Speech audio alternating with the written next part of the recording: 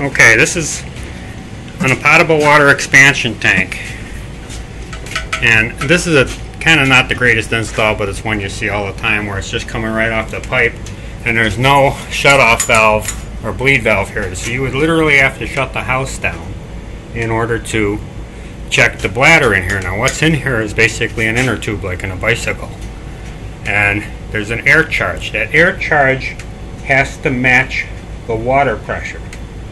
If you got water pressure of 60, you set your air charge at 60. Oh, otherwise you'd fill the air. You'd fill it with water. With water. The water. Right. Okay, makes sense. Right. And what you want is the full tank.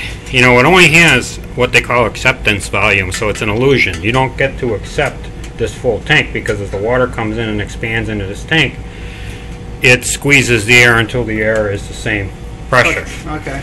Okay. And so the bigger the tank, the better, actually. But when you come in, you come up to a tank, and if you want to see if that diaphragm's ruptured, you just squeeze the bicycle Schrader valve, and if water comes out at you like it did, that diaphragm is ruptured, and that tank is no good and has to be replaced. Oh. It should be air that came out at me.